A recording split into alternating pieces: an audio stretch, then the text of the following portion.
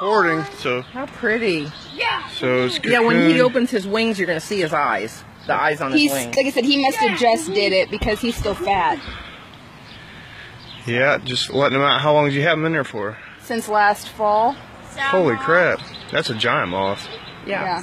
It's a mammoth, I think. I Isn't think it it's called a mammoth. I think it's called a mammoth. Or an owl moth. I don't know. We'll have to look at it. Let me see the cocoon. You gotta turn the. I'll turn the glass. He has to stay down so he can. No, he's not ready, darling. Wow, I didn't know you even had it. Yeah. Honestly, you never said anything. Well, they say to keep it cold. That way, it won't hatch early. Huh. He's not early. He'll be good. Hopefully, He's pretty. Off into the night. Get eaten by an owl. He'll have beautiful. Hopefully he won't get eaten immediately. Ow. I want his wings to open up.